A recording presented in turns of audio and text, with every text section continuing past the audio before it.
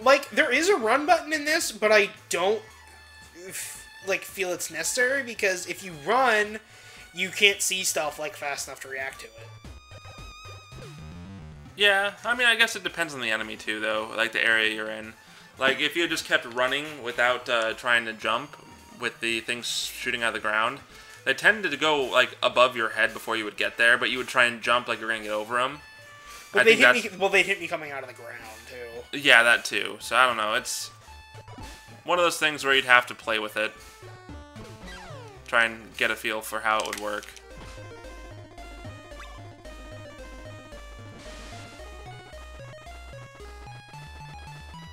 Boop. That's ridiculous. It is absurd and I love it. Yeah, because your hair strike is really precision. Hair strike. Hair whip. Whatcha? Yeah.